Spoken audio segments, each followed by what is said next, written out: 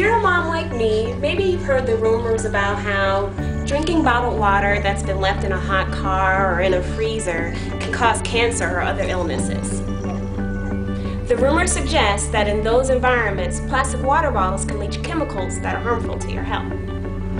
And if you happen to be pregnant or breastfeeding, as I am, the rumors also suggest that you could harm your child.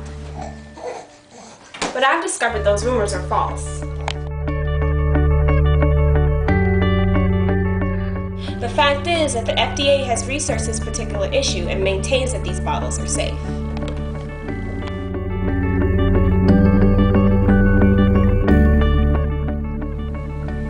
If you look it up, you'll find that the FDA has approved all the plastics used for food containers since the 70s. And you know what? In that time, there's been no science linking plastic bottles to chronic illnesses.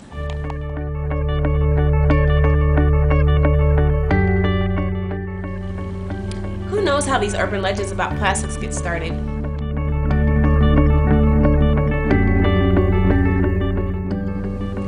But what we do know is scientists in the United States, the UK, Europe, and Japan have all found that plastics used for food packaging are safe.